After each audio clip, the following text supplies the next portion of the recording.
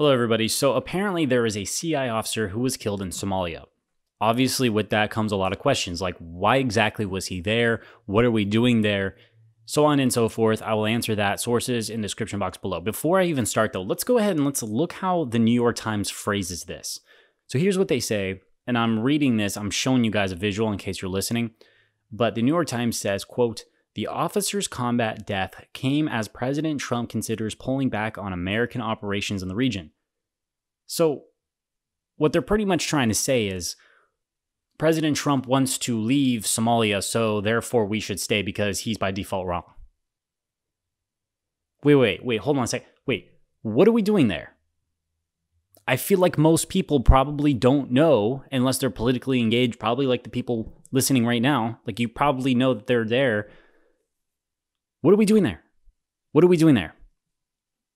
Why was he killed? So apparently this guy was a former Navy SEAL, and the military there is allegedly training and building operations in Somalia to improve their elite light infantry force.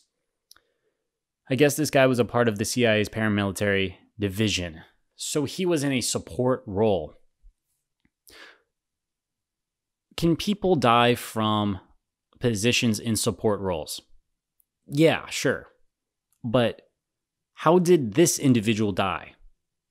What I'm alluding to is I'm kind of struggling to think that a CIA paramilitary force is being there solely to train troops.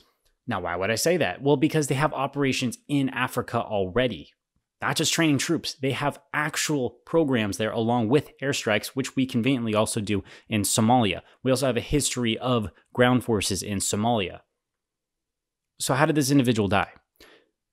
Now, apparently what the goal here was they were trying to combat Al-Shabaab. So Al-Shabaab, this is funny because this is actually my area of study, what I'm trying to continue on with my own education in, is extremism, specifically this.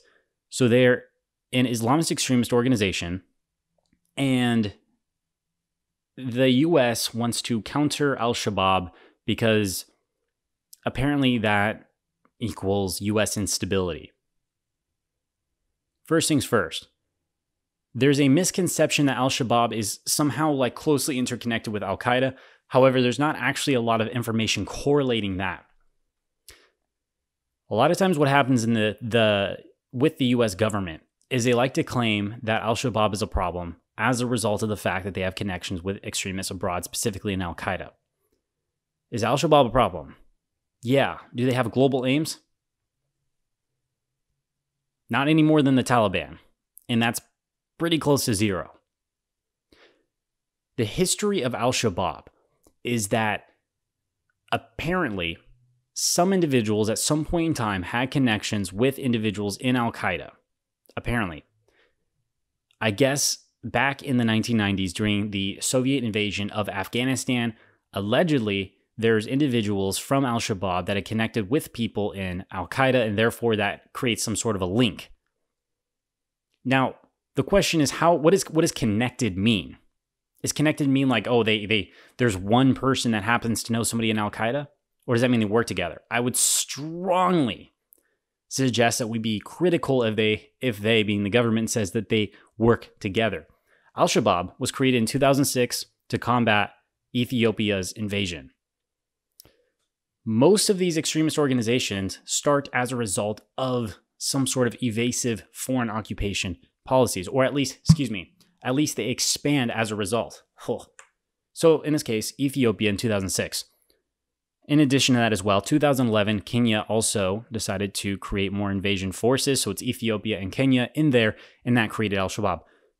So with that said, what exactly is our role? Because we have airstrike campaigns there. Statistically, that hasn't helped.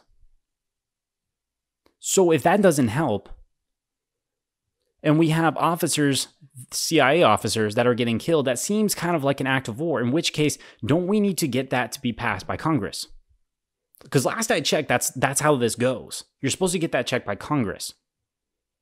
Now, Trump wants to withdraw 600 individuals from Somalia, which in reality, what he's probably going to do is he's probably going to do what Obama did and Bush, which is you increase the number, decrease, increase the number, decrease. So you can always say that you are withdrawing.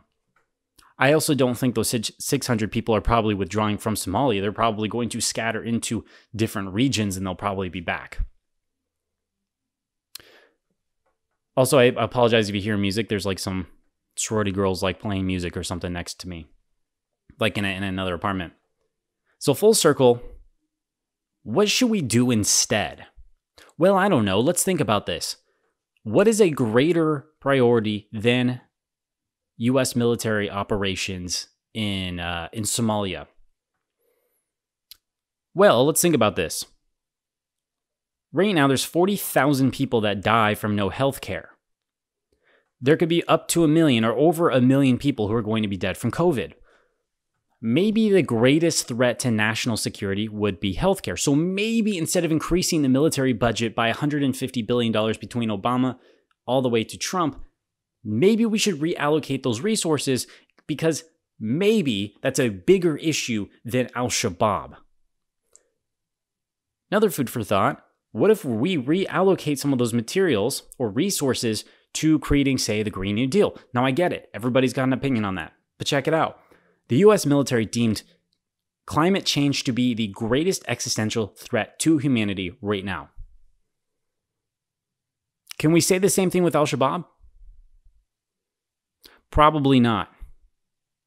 So instead of focusing on these smaller organizations right now, maybe we should focus on something that is a little bit bigger problem right now and in the long run.